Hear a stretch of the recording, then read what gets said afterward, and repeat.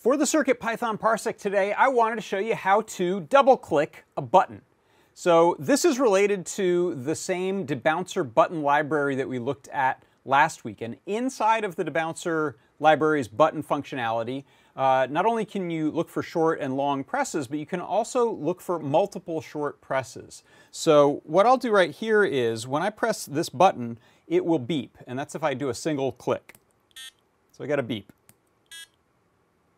I have a little pattern that's going to play. If I do, however, a double click, you'll see that it's changing the colors of the neopixels. So single, whoops, there we go, single, double, double, single, single. So how you do this in code, from the Adafruit debouncer library, I'm importing button. Then I set up the button pretty much as normal. Then the key thing here is, in my main loop, I check for button updates, as you normally do with debouncer or button. If it's a button.short count of 1, that means I've just pressed it a single time. And when I do that, I'm setting the current tone and then I'm playing that tone. When it has a button.short count that's greater than 1, then it's going to consider it essentially a multi-click or a double click.